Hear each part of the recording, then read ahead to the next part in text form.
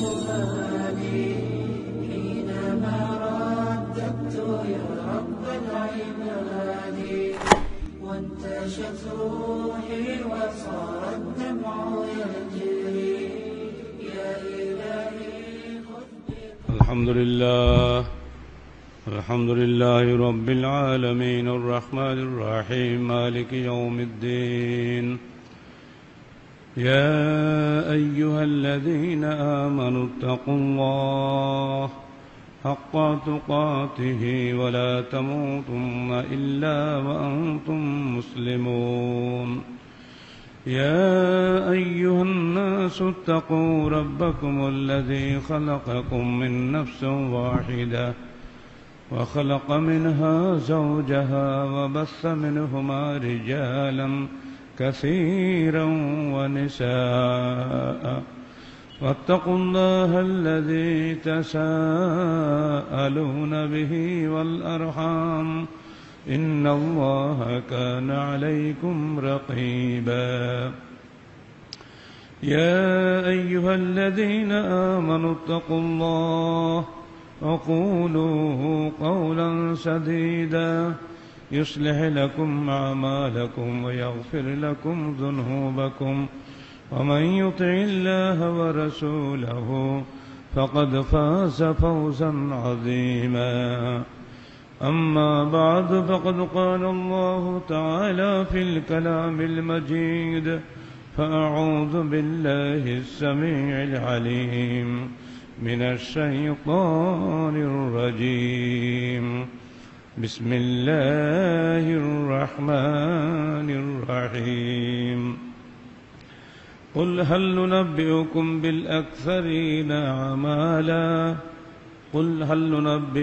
بالأخسرين أعمالا الذين ضل سعيهم في الحياة الدنيا وهم يحسبون أنهم يحسنون صنعا أولئك الذين كفروا بآيات ربهم ولقائه فحبطت أعمالهم فلا نقيم لهم يوم القيامة وزنا ذلك جزاؤهم جهنم بما كفروا واتخذوا آياتي ورسلي هزوا إن الذين آمنوا وعملوا الصالحات كانت لهم جنات الفردوس نزلا خالدين فيها لا يبغون عنها حولا সূরা কাহফ 103 থেকে 108 আয়াত। যাবতীয় হামদ ও সানা আল্লাহ রাব্বুল আলামিনের জন্য, যাবতীয় দরুদ ও সালাত শেষ নবী মুহাম্মদ রাসূলুল্লাহ সাল্লাল্লাহু আলাইহি ওয়াসাল্লামের জন্য। মানুষ স্বভাবগতভাবেই মন্দপ্রবণ, আর মন্দের দিকে নিয়ে যায় শয়তান, ভালোর দিকে নিয়ে যায় আল্লাহ। নফসে লাওয়ামা আর নফসে আম্মারার দ্বন্দ্ব প্রত্যেকটা মানুষের মধ্যেই আছে। নফসে আম্মারা মানুষকে মন্দের দিকে নিয়ে যাওয়ার জন্য বারবার লোভ দেখায়, আর নফসে লাওয়ামা সেখান থেকে ফিরানোর জন্য বারবার তাকে ধিক্কার দেয়। এটা হাদিসের ভাষায় ওয়াইজুল্লাহ ফি কলবে কুল্লি মুমিন।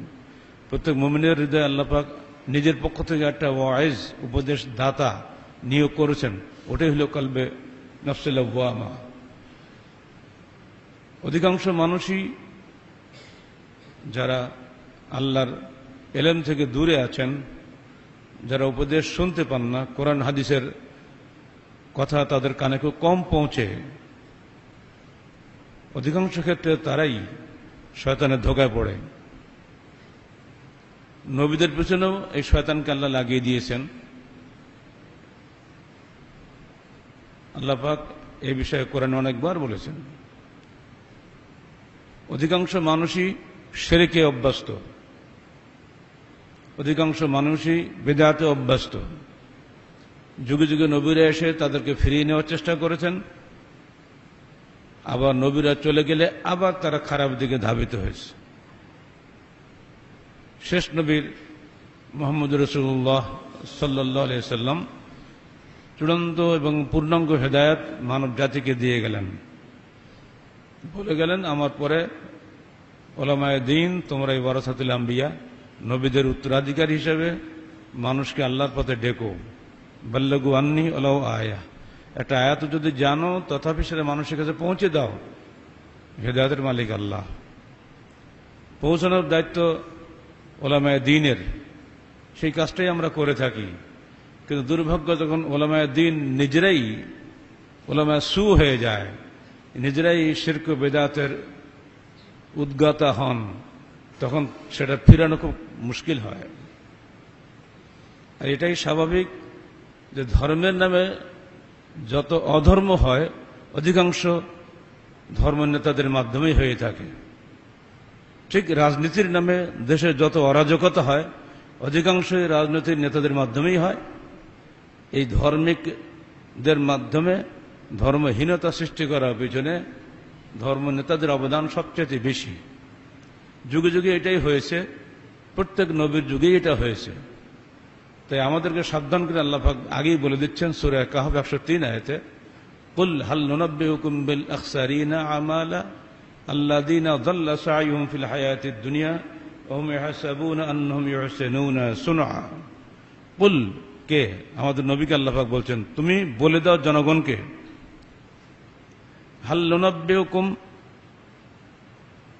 আমরা কি তোমাদেরকে খবর দেব ওইসব লোকদের সম্পর্কে, বিল আখসারিনা আমালা, যারা ক্ষতিগ্রস্ত আমলকারী, আল্লাযীনা যাল্লা সা'য়ুহুম ফিল হায়াতিদ দুনিয়া, যারা তাদের পার্থিব জীবনে তাদের সমস্ত প্রচেষ্টা নিষ্ফল করে দিয়েছে, ওয়া হুম ইয়াহসাবুনা আন্নাহুম ইউহসিনুনা সুনআ, অথচ তারা ধারণা করে যে তারা অত্যন্ত সুন্দর সুন্দর আমল করে যাচ্ছে।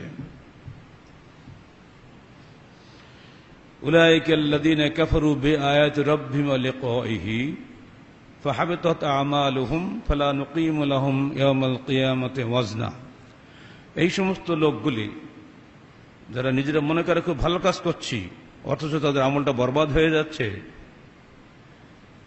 এই লোকগুলি আল্লাহর আয়াত সমূহকে অস্বীকার করেছে এবং তার সঙ্গে যে সাক্ষাৎ হবে এবং সেখানে হিসাব দিতে হবে এই বিষয়টিকেও তারা অস্বীকার করেছে, মুখে নয় মনে মনে।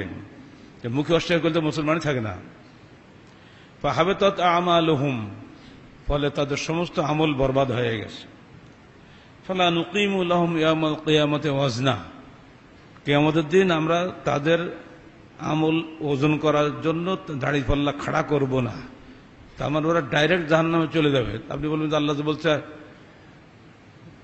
আমল ওজন করবেন, সাকুলাত মাওয়াজিনুহু ফাহুয়া ফি ঈশাতির রাদিয়া ওয়া আম্মা মান খাফফাত মাওয়াজিনুহু ফাহুম মুহাবিয়া, আছে না? যার ওজন পাল্লা ভারী হবে সে জান্নাত যাবে, যার পাল্লা হালকা হবে সে জাহান্নামে যাবে, আছেই, এটা ঠিকই আছে। কিন্তু যখন আপনি টেরই পাচ্ছেন যে ও কিছুই নাই ওর পাল্লায়, তো কি করবে? আল্লাহ তো সবই জানেন। অতএব ওর জন্য অহেতুক সময় নষ্ট করা হবে না। ও জানে, আল্লাহ তো সবই জানে। ও বেদাত করেছে, শিরক করেছে, সব কিছুই করেছে নেকির নামে, বেদাতে হাসানার নামে, ইসলামের নামে, দ্বীনের নামে সব করেছে, সবগুলি বেকার হয়ে গেছে। এই জন্য এটা তাদের জন্য চূড়ান্ত ধমকি যে তোমাদের জন্য অহেতুক সময় নষ্ট করা হবে না, ডাইরেক্ট জাহান্নাম। যালিকা জাযাউহুম জাহান্নামু বিমা কাফারু, তাদের প্রতিফল হচ্ছে জাহান্নাম, কারণ তারা দুনিয়াতে অস্বীকার করেছিল কোরআন সুন্নাহকে। ওয়াত্তাখাযু আয়াতি ওয়া রাসূলি হুজুয়া, তারা আমার আয়াত সমূহকে এবং আমার রসুলদের বাণীকে তারা ঠাট্টা বিদ্রুপের সঙ্গে গ্রহণ করেছিল। আর এক তোমার হাদিস টাদিস, এই হাদিস টাদিস কথাটা আমি ভুলতে পারি না, কারণ আমার সামনেই ডাইরেক্ট বলেছে একজন বড় পণ্ডিত মানুষ, সেজন্য এটা মনে বারবার ধাক্কা দেয় আমার। আমি নিজে সরাসরি মোকাবেলা করে দেখেছি, এসব আলেমদের মধ্যে তাকওয়ার বু বাতাস পর্যন্ত নাই। যে হাদিসের সঙ্গে টাদিস বলতে পারে তার মতো বেয়াদব কোন মুসলমান হয়?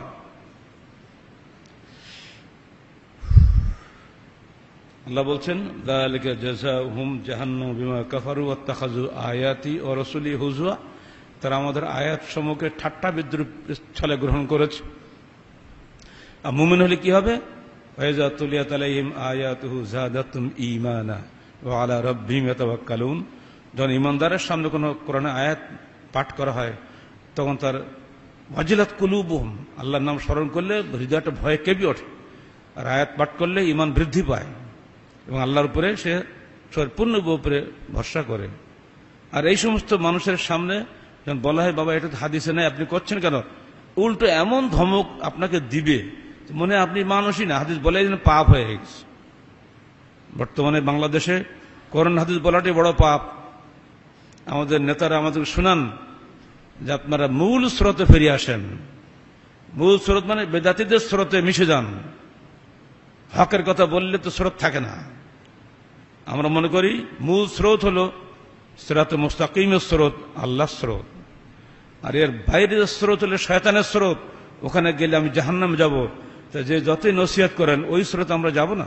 স্রোত একটাই, যেটা আল্লাহ পাঠিয়েছেন, কোরআন এবং সুন্নাহর স্রোত। এই স্রোতে দুজন থাকলে ওই দুজনের সঙ্গে আমরা থাকবো, 2 লক্ষ মানুষের সঙ্গে থাকার কোনো প্রয়োজন নাই।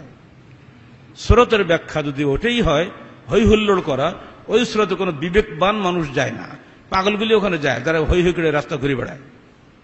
অর্থাৎ ওই স্রোত আমাদের কোনো প্রয়োজন নাই। আল্লাহ বলছেন ইন্নাল্লাযীনা আমানু ওয়া আমিলুস সালিহাত কানাত লাহুম জান্নাতুল ফিরদাউসি নুজুলা। এদের বিপরীত হলো তারাই যারা আল্লাহর উপরে ঈমান এনেছে এবং সৎকর্মসমূহ সম্পাদন করেছে। শুধু ঈমান নিলে হবে না, নারাতবগতি ঘুরে বেড়ালে হবে, ও আমলে সালেহাত করতে হবে। আর আমলে সালেহ হচ্ছে সেটাই যেটা আল্লাহ এবং তার রসুল কর্তৃক স্বীকৃত, পবিত্র কোরআন ও সহিহ হাদিস কর্তৃক গৃহীত, এবং যেটা ইখলাসের সঙ্গে আপনার মাধ্যমে বাস্তবায়িত। এর বাইরে কোনো আমলে নেই, সবগুলো ভুয়া। ছোটবেলায় হাওয়াই মিঠাই খেতাম, বড় বড় মিঠাই, পাগলে ছুটতাম মিঠাই খাবো, দাম এত সস্তা, গালে দিলাম হারিয়ে গেল। এদের অবস্থা তাই, হাওয়াই মিঠাইয়ের মতো আমল, দেখতে বড় সুন্দর, বিশাল মঞ্চক, গান বাজনা, সুন্দর গজল, সুরেলা কণ্ঠের ইসলামী সঙ্গীত শুনলে মাতোয়ারা হয়ে যেতে হয়। এগুলো কিছুই যে তার কাজে লাগবে না, এই হুঁশ কি তার আছে? আল্লাহ বলছেন ইন্নাল্লাযীনা আমানু ওয়া আমিলুস সালিহাতি কানাত লাহুম জান্নাতুল ফিরদাউসি নুজুলা। যারা ঈমান আনলো এবং সৎকর্মসমূহ সম্পাদন করলো তাদের জন্য আল্লাহর পক্ষ থেকে মেহমানদারি হিসেবে জান্নাতুল ফিরদাউস অপেক্ষা করছে।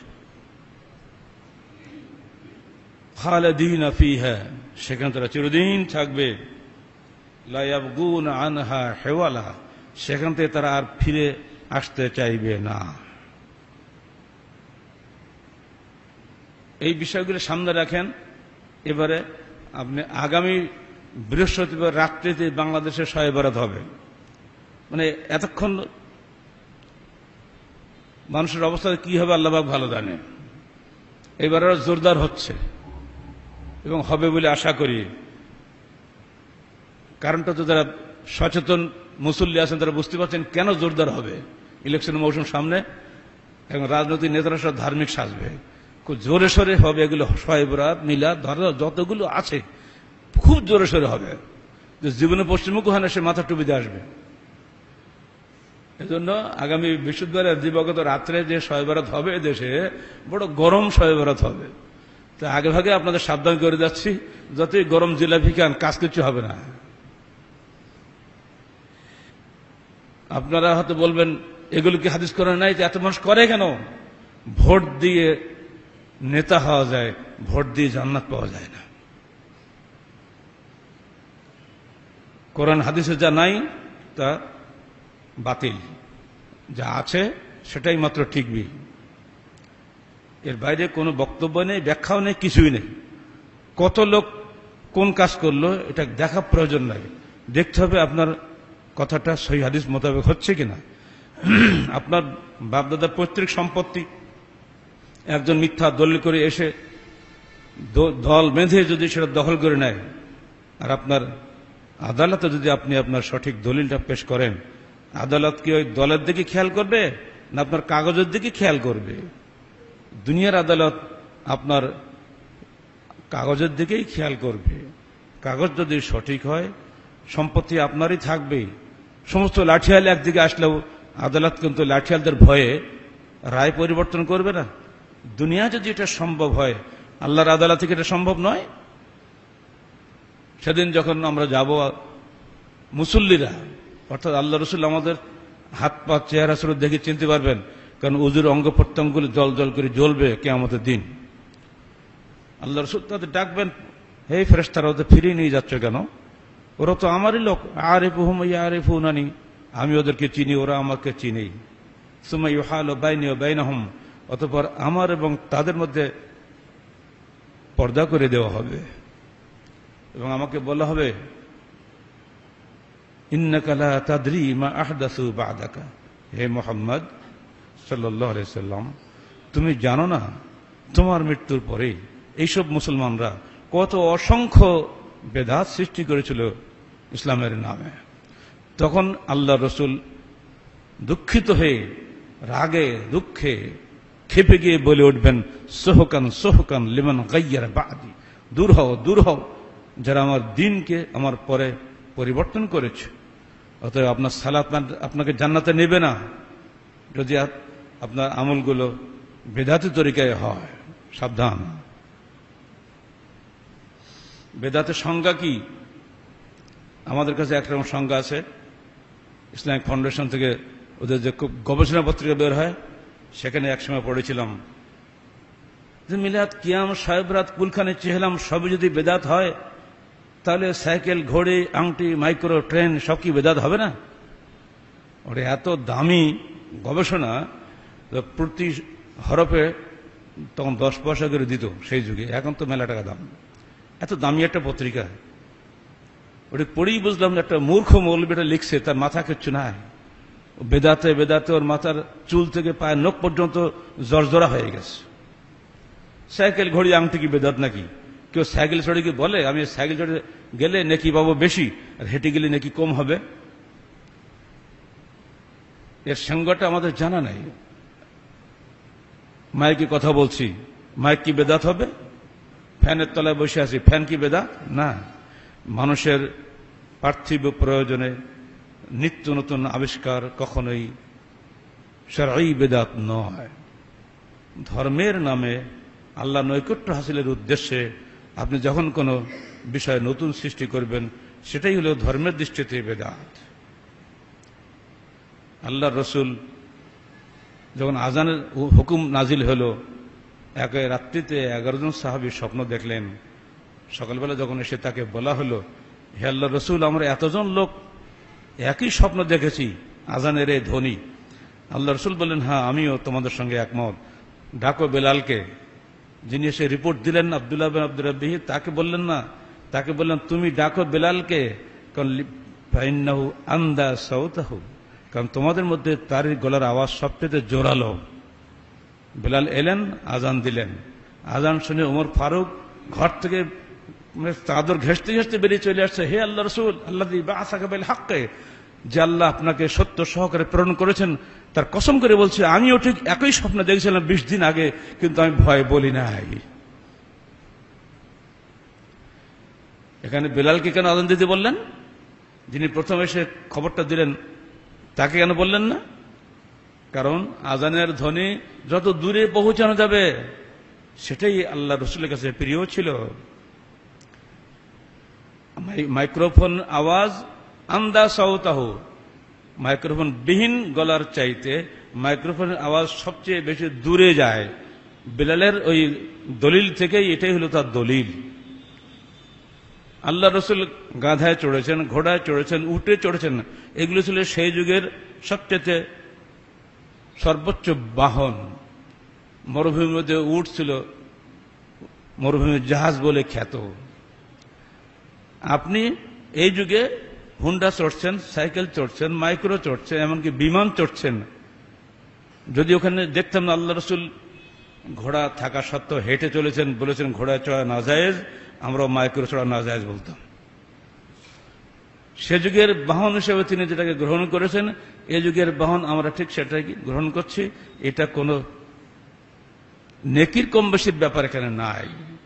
আর এইটাকে দিয়ে যদি আমাদের নিজেদের তৈরি করা ধর্মের নামে নানাবিধ বেদাত, সেটা পেট পূজার উদ্দেশ্যে করা, এইগুলোকে জায়েজ করার মতন পাগলামি কি আর কিছু হতে পারে?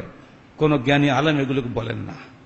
যেসব সত্যিকার অর্থে জ্ঞানী আলেম বিভিন্ন মাযহাবে আছেন, তাদের কথাগুলো আমরা জানি না। আমরা জানি তাদেরই কথা যারা আমাদের কাছে আসে এবং যারা আমাদের বাড়িতে এসে সুন্দর সুন্দর কথা বলেন, যাওয়ার সময় পেট ভর্তি করে পকেট ভর্তি করে নিয়ে যান, ওদেরকেই আমরা চিনি। বিদআত কাকে বলে? আল বিদআতু হিয়া কুল্লু মা আহদাসা আলা গায়রি মিসালিন সাবিক। এটা আবিধানিক অর্থ, ইতিপূর্বে যা ছিল না তার বিপরীত কিছু তৈরি করাটাই হচ্ছে বেদাত, নতুন কিছু হওয়াটাই হলো বেদাত। এটা হলো আবিধানিক অর্থ। আর শরিয়াতে এর পরিভাষায় বেদাত কাকে বলে?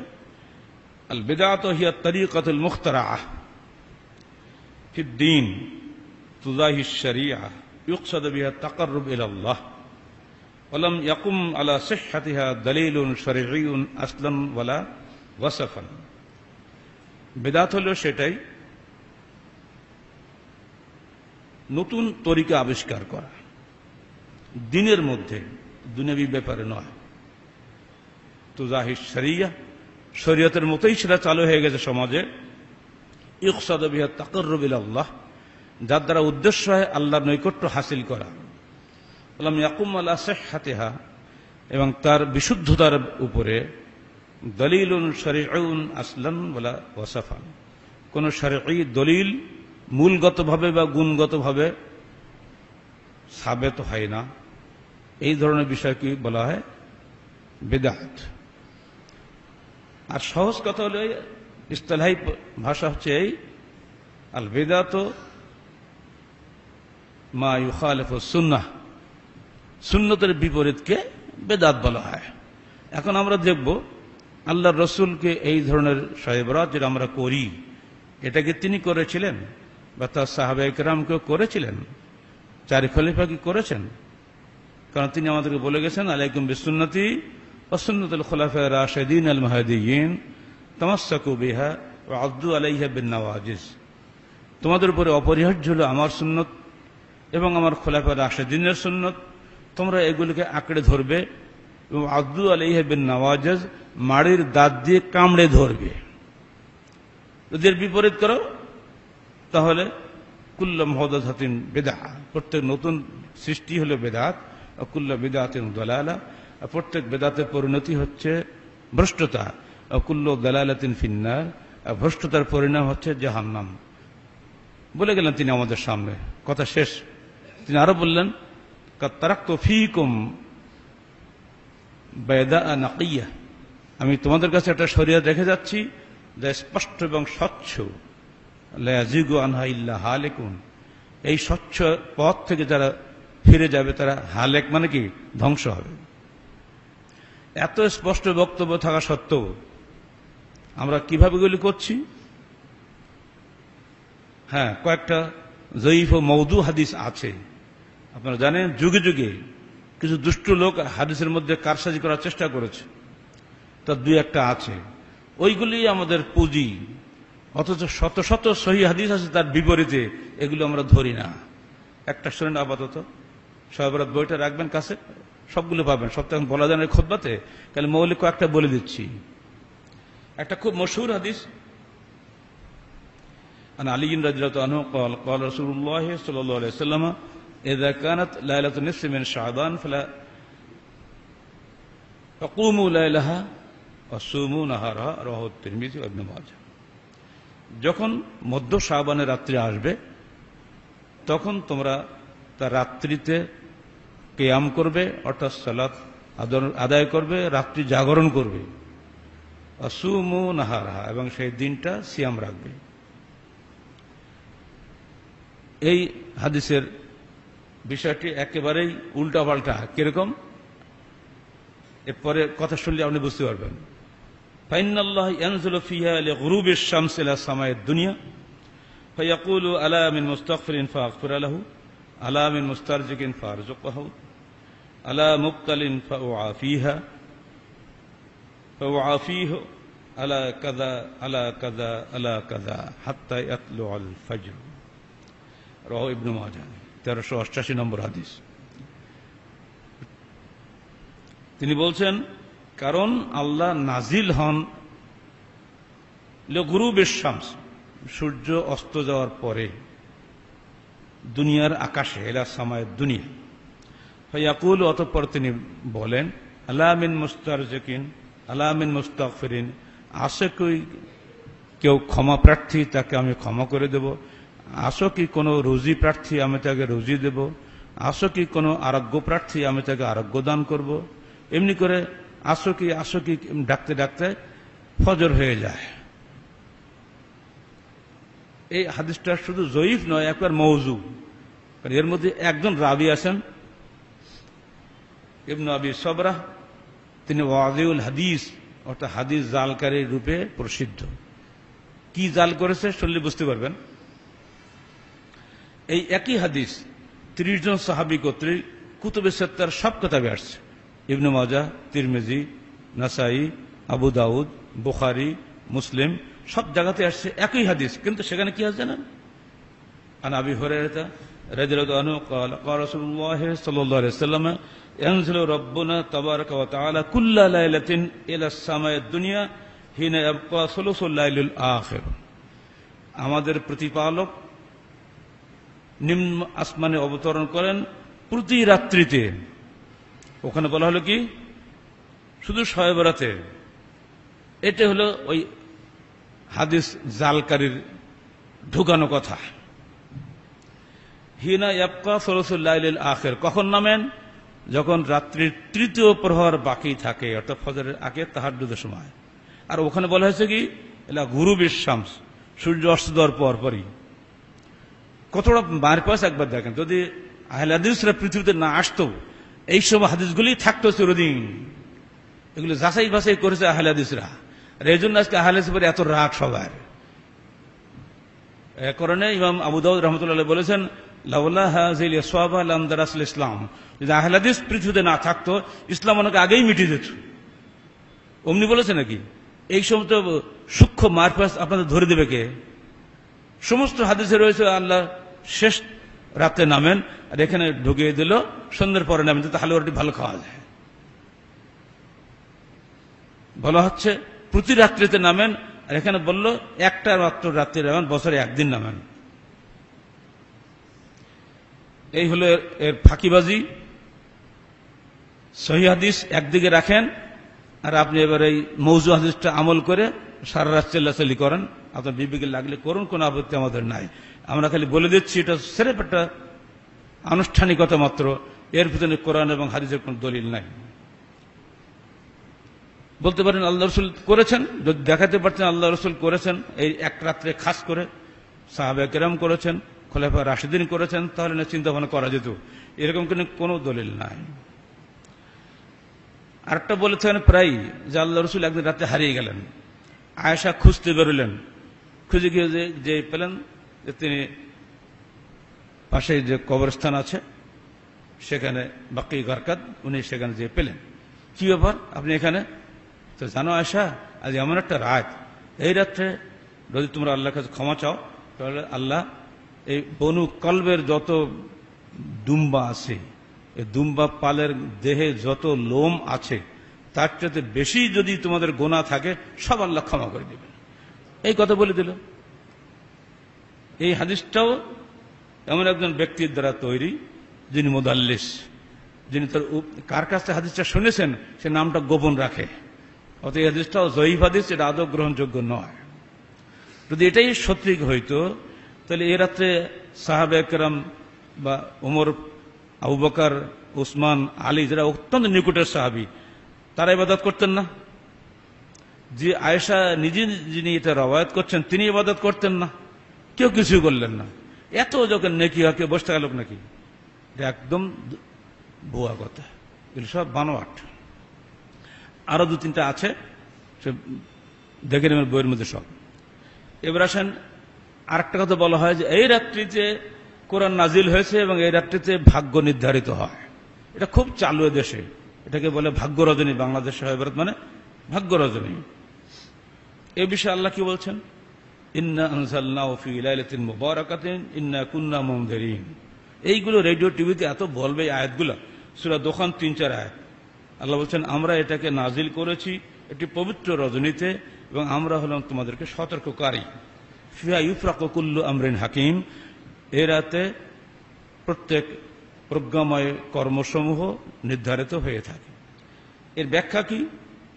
এই রাত্রে আমরা এটাকে নাজিল করেছি, অর্থাৎ কোরআন নাজিল করেছি। এর ব্যাখ্যা আল্লাহ নিজেই দিচ্ছেন, ইন্না আনজালনাহু ফি লাইলাতুল কদর, আছে না?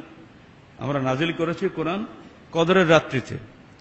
যেখানে আল্লাহ নিজে ব্যাখ্যা দিয়েছেন সেখানে কি আমার বা আপনার ব্যাখ্যা দেওয়ার কোনো সুযোগ থাকে? আল্লাহ বলছেন শাহরু রমাদান আল্লাযী উনজিলা ফীহিল কুরআন, রমজান মাসে আমরা কোরআন নাজিল করেছি। আর আপনি বললেন যে না, রমজানের 15-20 দিন আগে শবে বরাতের রাত্রে আল্লাহ কোরআন নাজিল করেছেন, দলিল কোথায়? সূরা দোখানাতে এই কথা বলা হয়নি যে আমরা কোরআন এই রাতে নাজিল করেছি। নিঃসন্দেহে কদর রাত্রি লাইলাতুল মুবারাকা, পবিত্র রজনী। দুনিয়ার কোন আলেম ওলামা, কোন জ্ঞানী মনীষী, কোন বিদ্বান বলেন নাই যে কোরআন নাজিল হয়েছে এই শবে বরাতে। কিন্তু না, মুজাহিদ বলে একজন তাবির নাম করে বলা হয় যে তিনি নাকি এই ব্যাখ্যা দিয়েছেন। বাস এই সুযোগ পেয়ে গেলাম আর আমরা হইতে শুরু করে দিলাম। আল্লাহ বলছেন কুল্লু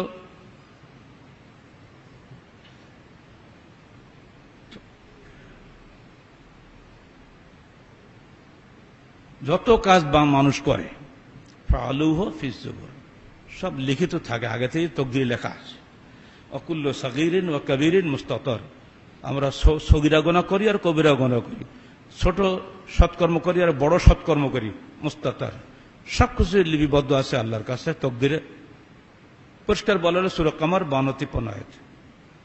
তাহলে ওই আয়াতের ব্যাখ্যা হয়ে গেল ফিহা ইউফরাকু কুল্লু আমরিন হাকিম, এ রাতে সমস্ত প্রজ্ঞাময় কাজসমূহ আল্লাহ পাক নির্ধারিত করেন। এটার ব্যাখ্যা হচ্ছে এই তকদিরে আল্লাহ পাক প্রত্যেকটা বস্তু ছোট হোক আর বড় হোক লিপিবদ্ধ করে রেখে দিয়েছেন। এর ব্যাখ্যা হাদিস শোনেন, আব্দুল্লাহ ইবনে আমর ইবনে আস রাদিয়াল্লাহু আনহু قال قال رسول الله صلى الله عليه وسلم كتب الله مقادير الخلائق قبل ان يخلق الله السماوات والارض ب50,000 سنه رواه مسلم। আল্লাহ পাক আসমান জমিন সৃষ্টির 50,000 বছর পূর্বে সৃষ্টি জগতের তকদির লিপিবদ্ধ করে রেখেছেন। এখন কোরআন এবং হাদিস আপনি এক পাশে রাখেন, আপনি এবার আলেমদের বক্তব্য ঠিক রাখেন যে শবে বরাতের রাত্রিতেই ভাগ্য নির্ধারিত হয়, এই কথাটি কি এখন আর টিকবে? 3, এই রাতে রূহসমূহ নাজিল হয় এবং তারা এসে মৃত ব্যক্তিদের কবরগুলো জিয়ারত করে। দলিল কি?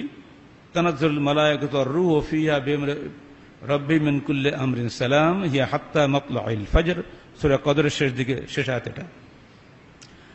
কদরের রাত্রিতে ফেরেশতা মণ্ডলী নাজিল হন এবং রূহ, ফেরেশতাদের সর্দার রুহুল আমিন জিবরিল, তিনি নাজিল হন এবং তারা এসে মানুষের কাছে শান্তি সালাম নাজিল করেন। হিয়া হাত্তা মাতলাইল ফজর, ফজর উদিত হওয়া পর্যন্ত প্রতি কদর রাত্রিতে এগুলো হয়। যেটা কদর রাত্রের জন্য নির্ধারিত সূরা কদরের মধ্যেই আসছে, সেটাকে আপনি নিয়ে আসলেন শবে বরাতের রাত্রিতে। এই আনার অধিকার আপনাকে কে দিল? এটা গায়েবী বিষয়, আপনি দেখেন নাই, জানানো না, কিছু বলতে পারেন না, তো আপনি কেমন কি জানলেন? তারা এসে যে রূহ, অর্থ কি আপনার বাপের রূহ, মৃত ব্যক্তির রূহ? তা তো নয়। রূহগুলো সব, রূহ যেখানে থাকে ইল্লিন সিজ্জিন সেখানে আছে, সবগুলো রূহ ছাড়া পেয়ে এই দিন সব গোরস্থানে চলে আসে। এই জন্য আমরা সবাই দল বেঁধে গোরস্থানে চলে যাই। আর যত মোমবাতি এদিন বিক্রি হয় সব গোরস্থানে আলো জ্বালা হয়, যাতে আমার কবরটা ফেরেশতা দেখতে পাবে, আমার বাবার কবরটা। এই ধরনের উদ্ভট ধারণা কল্পনার মাধ্যমে আলো বাতার, আলো জ্বালানো, সজ্জা করা ইত্যাদি সিস্টেম চালু হয়ে গেছে। এ বিষয়ে বিখ্যাত হানাফি আলেম, মিশকাতের শারেহ, মিরকাতের যিনি প্রণেতা, যারা আরবি পড়েন, আলেম ফাজিল কামিল পড়েছেন, তারা সবাই অন্তত এই কিতাবটার নাম জানেন, মিরকাত। তিনি হানাফিদের বড় আলেম হওয়া সত্ত্বেও কি কথাগুলো তিনি বলে গেছেন একবার খেয়াল করেন, কি চমৎকার। কিন্তু এনার কথা কিন্তু কেউ প্রকাশও করে না, প্রচারও করে না। এটা প্রচার করলে তো ব্যবসা চলে না। উনি পরিষ্কার বলে দিচ্ছেন, দেখো এই যে রাত্রিতে আলোকসজ্জা করা হয় এই বিশেষ এই রাতে, এরা সম্পূর্ণরূপে অগ্নি উপাসকদের অনুকরণ। খলিফা হারুন রশিদের স্ত্রী খায়জুরান তিনি ছিলেন অগ্নি উপাসকদের মেয়ে, কিন্তু খলিফার ঘরে এসে তাদের রেখে আসা লালিত বদভ্যাস ছাড়তে পারেন নাই। তারই প্রচেষ্টায় খলিফা হারুনের যে 17 জন মন্ত্রী ছিলেন, 17 বছর ধরে মন্ত্রিত্ব করল বারামুকা মন্ত্রী সভা, এরা সবাই ছিল অগ্নি উপাসক, প্রকাশ্য মুসলমান। ফলে তারা এই রাতে আগুনকে সামনে রেখে ইবাদত করত এবং বাগদাদের রাস্তায়, প্রাচীর গাত্রে, সমস্ত এলাকায় আলোয় আলোয় ভরে দিত। সেখান থেকে এটা চলে আসছে। তোমরা এগুলো ধোকায় পড়ো না। আর এই সঙ্গে সালাত চালু হলে কবে? সালাতে আলফিয়া, 100 রাকাত সালাত, প্রতি রাকাতে 10 বার করে সূরা ইখলাস পড়তে হবে। যদি কেউ গোসল করে এই সালাতটা আদায় করে তাহলে প্রতি ফোঁটা পানিতে 700 রাকাত সালাতের নেকি পাওয়া যাবে। আর সুবহানাল্লাহ পড়েন না ভাই, এত সস্তা সুবহানাল্লাহ হবে নাকি? বেদাতি কাজে সুবহানাল্লাহ হয়? গোসল করে যদি আপনি এই বেদাতি সালাত আদায় করেন তাহলে প্রতি ফোঁটায় 700 রাকাত সালাতের নেকি পাবেন। এই বলে একটা হাদিস বানিয়ে দিল। মানুষ খুব খুশিতে গিয়ে মসজিদ ভরা শুরু হয়ে গেল। 448 হিজরি বায়তুল মুকাদ্দাসের আলেমরা, ইমাম সাহেবরা এটা প্রথম চালু করলেন। এটা দেখে এদের হকপন্থী উলামায়ে কেরাম বায়তুল মুকাদ্দাস ছেড়ে পালিয়ে গেলেন। না জানি কখন আল্লাহর পক্ষ থেকে গজব নাজিল হয়ে যায়। এ কথা কিন্তু আমাদের না, আমি খালি বাংলা বলছি, পৃষ্ঠা নম্বর দেওয়া আছে, সবার বোর্ডে দেখেন, সব বলে দিচ্ছি। উনি এগুলো সব বলে গেছেন। আল্লামা মোল্লা আলী কারি হানাফি রাহিমাহুল্লাহ, আল্লাহ তার উপর রহমত নাজিল করুন, এতে হক কথা বলার জন্য। তিনি এগুলো থেকে দূরে থাকার জন্য তার অনুসারীদেরকে সাবধান করে গেছেন।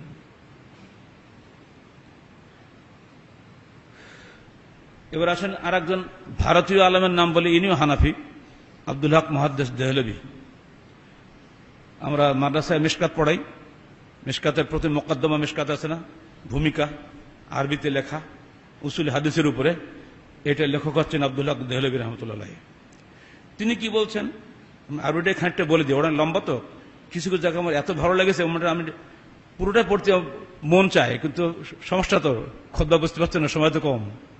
তিনি বলছেন আমিনাল বিদআ শানিআহ মা তাআরাফা আন-নাস ফি আকসার বিলাদিল হিন্দ من إيقاظ السرج وموضعها على بيوت والجدران وتفاخرهم بذلك اجتماعهم للهو واللعب بالنار। বিদআত শানিয়া, নিকৃষ্টতম বেদাতের মধ্যে অন্যতম বেদাত হলো এই শবে রাত্রিতে দেওয়ালের উপরে, ঘরের উপরে, বিভিন্ন স্থানে আলোকসজ্জা করা এবং এগুলো নিয়ে প্রতিযোগিতা করা, নিজেদের মধ্যে অহংকার করা, দেখো আমি এতগুলো করেছি, এত নেকির কাজ করি, যার টাকা বেশি, মোমবাতি বেশি কিনতে পারে। বললাম ইয়ারবে ফিহা হাদিসুন দাঈফুন ওয়ালা মাওদুউন, শুনে রাখো হে পাঠক, এই ব্যাপারে কোনো যঈফ বা মওযু হাদিসও পর্যন্ত খুঁজে পাওয়া যায় না। এর চেয়ে তার কি বলবে? ওয়ালা ইয়াতাদু যালিকা ফি গায়রি বিলাদিল হিন্দ মিন আদ-দিয়ারিল আরব মিন আল-হারামাইন আশ-শরীফাইন। হিন্দুস্তানের বাইরে পৃথিবীর কোন দেশে এইগুলো দেখা যায় না। হারাম শরীফ মক্কা মদিনায় কোথাও এর কোনো অস্তিত্ব নাই। ওহা মিন রুসুমিল হুনুদ, হিন্দুদের কুসংস্কার সমূহের অন্যতম। ফাইন্না আমাতুর রুসুমুল বিদআহ আশ-শানিয়াহ বাকিয়াত মিন আইয়ামিল কুফর ফিল হিন্দ। হিন্দুস্তানে যখন কুফরি শাসন ছিল সেই সময় থেকেই এগুলো চালু হয়ে গেছে। ওয়াশাআত ফিল মুসলিমিন, মুসলমানদের মধ্যে এগুলো ঢুকে গেছে। বিসাবাবিল মুজাওয়ারাহ ওয়াল ইখতিলাত, পারস্পরিক প্রতিবেশী হওয়ার কারণে এবং পরস্পরের মেলামেশার কারণে। ইত্তিখাযি মিনাস সারারি ওয়াজ যাওজাত মিনান নিসাইল কাফিরাত, হিন্দু মেয়েদেরকে বিবাহ করার কারণে এবং তাদের মধ্যে যে সমস্ত লালিত শিরক বিদআতগুলো ছিল এগুলো আস্তে ইসলামী নাম নিয়ে, ইসলামী পোশাক পরে মুসলমানদের মধ্যে চালু হয়ে গেছে। অতএব হে উম্মত, তোমরা সাবধান। তাঁর বই মা সাবাতা বিস সুন্নাহ, আরবি উর্দু, 214-15 পৃষ্ঠা পড়ে নেবেন। অনেক কথা তিনি বলেছেন। অথচ এই বেদাত কিন্তু হানাফি সমাজেই বেশি চলছে, আর তাদেরই বিখ্যাত উলামায়ে কেরামের বিরুদ্ধে বলছেন। তাহলে বিদেশে হানাফি সমাজ কাদের অনুসরণ করে? দুঃখ লাগে তো আমাদের সেখানে। কিন্তু আহলেদের গাল দিচ্ছে কেন? আহলেদের জন্মই হয়েছে এর বিরুদ্ধে করার জন্য। কিন্তু হানাফিরা যাদের অনুসরণ করেন, যাদের বই না পড়লে আলেম হওয়া যায় না, সেই সমস্ত আলেমদের বিরুদ্ধে এত কঠিন কঠিন কথাগুলো বলে গেলেন, আর সবইকে আমরা ভুলে যাচ্ছি। বর্তমান বিশ্বের অপ্রতিদ্বন্দ্বী মুফতি শেখ বিন বাজ, শেখ নাসিরুদ্দিন আলবানী, ইবনু তাইমিয়া, ইবনু কাইয়িম, এদের নাম বললে হয়তো আপনারা নাক সিটকাবেন। কিন্তু যাদের নিয়ে মযহাব চলছে তারাই এর বিরুদ্ধে এত কঠিন কঠিন কথা বলে যাচ্ছেন, তাদের কথা কি মানবেন না? মনে রাখবেন, বেদাত কখনো সুন্নত হয় না, আর সুন্নত কখনো বেদাত হয় না। শাবান মাস চলছে, যদি জিজ্ঞেস করি মুসল্লি ভাইরা কয়টা সিয়াম রেখেছেন, নিশ্চয়ই হ্যাঁ না কোনো জবাব আসবে না। তো যেহেতু প্রচার চলছে আমাদের ভালোভাবে কয়েক বছর থেকে, হয়তো বা কেউ সিয়াম রেখেছেন। অন্তত এতটুকু তো বলা যেতে পারে, আমাদের সংগঠনভুক্ত মসজিদগুলোতে আমরা টেলিফোনে সব জায়গায় বলে দিয়েছি, তোমরা শাবানের সিয়াম শুরু করে দাও। আমাদের এই মার্কাজেও আজকে শাবানের সিয়াম আছে, আজকে কালকে তারা থাকবে। শাবানের নিয়তে সিয়াম রাখুন। মা আয়েশা সিদ্দিকা রাদিয়াল্লাহু আনহা বলছেন, আমি আমার রসুলকে সারা বছরে রমজানের চাইতে অধিকতর দিন সিয়াম রাখতে দেখি নাই, শাবান ব্যতীত। পুরো শাবানে তিনি সিয়াম রাখতেন, শেষের দিকে এক দুটা বাদ দিতেন। আর এই জন্য যারা পুরো শাবান রাখবেন তারা 15 দিন পরে আর রাখবেন না। ইজান তাসাফা শাবানু ফালা তাসুমু, 15 দিন পরে আর সিয়াম রাখলে আপনি দুর্বল হয়ে যাবেন। এই জন্য এটা আল্লাহ রসুলের পক্ষ থেকে রহমতের আমাদের জন্য, তিনি রহমতের নবী, রহমতুল্লিল আলামিন। নিজে কিন্তু পুরো মাস রাখতেন, তার শক্তির আমাদের শক্তির সময় এক নয়। যদি একটানা সিয়াম রাখেন, 15 দিন সিয়াম রাখার পরে আর রাখবেন না। আর যদি মাঝে মধ্যে ছেড়ে দেন, আপনি চালিয়ে যাবেন শেষ পর্যন্ত, শেষের দিকে একটা দুটো বাদ দিবেন। অর্থাৎ শাবান মাসে বেশি বেশি সিয়াম রাখারই খালি নির্দেশ আছে হাদিসে, এটাই সুন্নাহ। এর বাইরে যা কিছু করবেন সবই বেদাত। নির্দিষ্ট একটা দিনকে নির্ধারণ করে অনুষ্ঠান করা, এটা বেদাতীদের রীতি। অনুষ্ঠান করা, দিবস পালন করা, এগুলি ইসলামে নাই। হতভাগা আমরা এই দিবসে আমরা ছুটি দেই, এই দিবসে সরকারি ছুটি হয়, এই দিবসে হইচই করি, মনে করি না জানি কত নেকির কাজ করলাম। না, নেকির কাজের জন্য লোক দেখানো, লোককে শোনানো উদ্দেশ্য নয়। আপনার অন্তরের সঙ্গে আল্লাহর সম্পর্ক থাকবে। গোপনে নিভৃতে রাত্রি তৃতীয় প্রহরে উঠে আপনি চোখের পানি ফেলে আল্লাহকে ডাকেন, হে আল্লাহ আমি রুজির ভিখারি, আমাকে রুজি দাও। হে আল্লাহ আমি অসুস্থ, আমি রোগী, আমার রোগ আরোগ্য দাও। হে আল্লাহ আমি বিপদগ্রস্ত, আমার বিপদ মুক্তি দাও। মানুষের কাছে চাইতে হবে না, আল্লাহর কাছে চাইতে হবে। রাত্রির তৃতীয় প্রহরে যখন আল্লাহ নেমে আসেন এবং আমাদেরকে ডাকেন, আল্লাহ সে আহ্বানে সাড়া না দিয়ে আমরা নির্দিষ্ট একটা দিনে, রমজানের 15 দিন 20 দিন আগে যদি হইচই করি, আল্লাহ তো আপনাকে সাড়া দিবেন না, বরং উল্টা আপনাকে কিয়ামতের মাঠে কি হবে একটু আগেই হাদিস শুনেছেন যে বেদাতীদের আল্লাহর রসুলের পানি পর্যন্ত ভাগ্যে জুটবে না, হাউস কাউসারের পানি। আল্লাহর ক্ষমতা অনেক পরের ব্যাপার। সবশেষে আপনাদের সবাইকে শাবানের সিয়াম পালনের আহ্বান জানাচ্ছি। শাবানের নিয়তে যেসব কথা বলা হয় এগুলো সব বাজে কথা। এদিন যেন খুব ওই শবে বরাত করবেন, হালুয়া রুটি বানাবেন, এসব ঝামেলা যাবেন না। হয়তো খালি পয়সা খরচ। কি যুক্তি দেওয়া হয় আল্লাহ রসুল শবে বরাতে হালুয়া রুটি খেয়েছেন তাই আমরাও খাই? কারণ ওদের যদি দাঁত ভেঙে গেছিল, তার দাঁত সব ব্যথা ছিল, তাই উনি শক্ত খাবার খেতে পারতেন না, তাই নরম খাবার খেতেন, হালুয়া রুটি। এইসব উল্টাপাল্টা কথা বলি এখনকার যুগে, এই স্বাধীন যুগে শিক্ষিত মানুষের সামনে এগুলি চলে? ওদের যুদ্ধ হলো রমজানের কত আগে? রমজানের পরে, শাওয়াল মাসের 7 তারিখে। আর আমাদের দাঁত ব্যথা হলো রমজানের 2 মাস আগে, শাবান মাসের 14 তারিখে, তো রাত্রিবেলা। যুদ্ধ হলো দিনের বেলা, সকালবেলা দাঁত ভাঙলো সকালে, আর আমাদের ব্যথা হলো রাত্রিবেলা। এগুলো গল্প আগে চলতো, এখন তো চলবে না।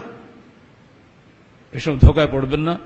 এদিন আল্লাহর কাছে রুহগুলো দুনিয়াতে নাজিল হয় না, অথবা হয়তো কবরস্থানে যেয়ে লাভ হবে না। আপনি আল্লাহর কাছে কাঁদুন, মৃত ব্যক্তি যারা চলে গেছেন তাদের জন্য দোয়া করবেন। আল্লাহুম্মা ইগফির লাহুম ওয়ারহামহুম ওয়াআফিহিম ওয়াআফু আনহুম, এই দোয়াগুলো পড়বেন। আল্লাহ তুমি তাদেরকে ক্ষমা করো, তাদের প্রতি তুমি রহম নাজিল করো। এবং তাদেরকে তুমি মার্জনা করো, এই দোয়াগুলো তাদের জন্য করে যাবেন। সবসময় দোয়া করা যাবে। যার বাপ মা মরে গেছে, সালাত আদায় করছেন, শেষ বৈঠকে বসে রব্বের হামহুমা কামা রব্বায়ানি সাগীরা, আল্লাহ তুমি আমার বাপ মাকে ক্ষমা করে যেমন তারা ছোটবেলায় আমাকে আদরের সঙ্গে লালন করতেন, এই দোয়াগুলো আপনি সবসময় পড়তে পারেন। এর জন্য নির্দিষ্ট একটা দিন রাতকে নির্ধারণ করা যাবে না, সেদিন কাউকে ডেকে নিয়ে ওয়াজ মাহফিল করবেন, এটা চলবে না। এগুলো সবই কিন্তু পেট পূজারি কারবার, যেটা আপনি একটু আগে শুনলেন আল্লামা মোল্লা আলী কারি হানাফি, যিনি পরিষ্কার বলে দিচ্ছেন 448 হিজরিতে বায়তুল মুকাদ্দাস মসজিদের ইমামরা প্রথম এই বেদাতি কাজ চালু করে, মানুষকে ডেকে নিয়ে বিরাট ওয়াজ মাহফিল করে মানুষের কাছে মাতবারি করার জন্য, ওনার ভাষা হচ্ছে এটা, মানুষের উপরে নেতৃত্ব করার জন্য এবং নিজেদের পেট ভর্তি করার জন্য এইসব আলেমরা এটা চালু করে দিয়েছিল। সাবধান, তোমরা এগুলো করো না। তিনি নিষেধ করে গেছেন এবং সমস্ত উলামায়ে হাক্কানি সবাই এটা নিষেধ করে গেছেন। অথচ আমরা কেন যে করি, এর ব্যাখ্যা একটাই। আল্লাহ বলছেন আফামান ইত্তাখাযা ইলাহাহু হাওয়াহু আফাআনতা তাকুনু আলাইহি ওয়াকিলা। হে রাসূল, তুমি কি দেখেছো ওইসব ব্যক্তিদেরকে যারা নিজের খামখেয়ালিকেই ইলাহ হিসাবে গ্রহণ করে নিয়েছে, তুমি কি তাদের দায়িত্ব গ্রহণ করবে? অর্থাৎ আমরা মন গড়া ধর্ম পালন করি, হাদিসের উপর আমল করি না। ধর্ম তো সেটাই যেটা কোরআন হাদিসে আছে, যেটা সেখানে নাই ওটা তো ধর্মই না। দুর্ভাগ্য, বাংলাদেশের মুসলমানদের অধিকাংশ মানুষ আমার মন গড়া দিন পালন করি। এটা করলে ক্ষতি কি? ভালো কথাই তো বলায়, হুজুরাতে এসে রস নসিহত করে, ও সমস্যাটা কোথায়? বাস এই একটি কথাতেই সমস্ত হাদিস বাতিল হয়ে গেল। যদি এতই ভালো কাজই হইতো তা আল্লাহ নবী করলেন না, সাহাবায়ে কেরাম করলেন না, খলিফারা করলেন না, আপনি এমন কোন উঁচু দরজার মুত্তাকি পরহেজগার লোক হয়ে গেলেন? অতএব যদি আমাদের বাঁচতে হয়, এই আয়াতটা সবসময় মনে রাখবেন, সূরা কাহাফ 103 আয়াত, কুল হাল নুনাব্বিউকুম বিল আখসারিনা আমালা আল্লাযিনা দাল্লা সা'য়ুহুম ফিল হায়াতিদ দুনিয়া ওয়া হুম ইয়াহসাবুনা আন্নাহুম ইউহসিনুনা সুনআ। তুমি বলে দাও লোকদেরকে, হাল নুনাব্বিউকুম, আমরা কি তোমাদেরকে খবর দেব না ওইসব লোক সম্পর্কে, আখসারিনা আমালা, যারা ক্ষতিগ্রস্ত আমলকারী, আল্লাযিনা দাল্লা সা'য়ুহুম ফিল হায়াতিদ দুনিয়া, যারা তাদের পার্থিব জীবনে অসংখ্য কষ্ট করেছে, দিনের স্বার্থে রাত্রি জেগেছে, গোসল করে 100 রাকাত সালাত আদায় করেছে, কত খাটনি করেছে গো। হুম ইয়াহসাবুনা আন্নাহুম ইউহসিনুনা সুনআ, তারা ভেবেছে এটা অত্যন্ত ভালো কাজ করে যাচ্ছি, কিন্তু হাবাতাত আমালুম, এই সমস্ত আমলটাই বরবাদ হয়ে গেছে। তুমি তাদেরকে বলে দাও, আমরাও তাদেরকে বলে দিই, ধর্মের নামে এমন কোনো কাজ করবেন না যা কোরআন এবং সহিহ হাদিসে নাই। এর বাইরে গেলেই আপনি ঠকবেন। আল্লাহ পাক আমাদের সবাইকে পবিত্র কোরআন ও সহিহ হাদিস অনুযায়ী দিন পালনের তৌফিক দান করুন। আমিন। আকুলু কওলি হাযা আস্তাগফিরুল্লাহ লি ওয়া লাকুম ওয়া লিসাইরিল মুসলিমিন।